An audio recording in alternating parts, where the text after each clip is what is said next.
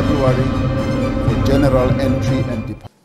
As we have looked at the sufferings of the Palestinians, we have seen similar features of what the Palestinians are going through as what we as South Africans went through.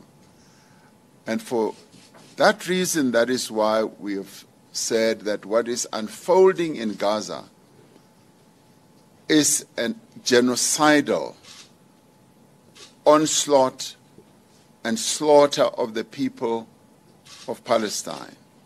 But what is unfolding now in Gaza is beyond being unjust.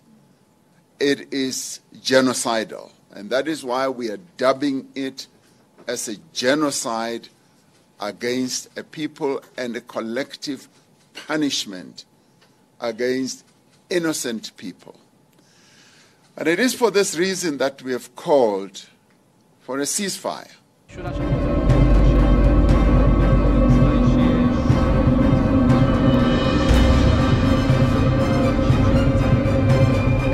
אני מבקש לומר מילה על ההתחה השקרית שדרום אפריקה, שישראל מבצעת רצח עם. לא דרום אפריקה, זה לא אנחנו שבאנו לבצע רצח עם, זה החמאס. הוא היה רוצח את כולנו אם רק היה יכול. לעומת זה צה"ל פועל בדרך המוסרית ביותר.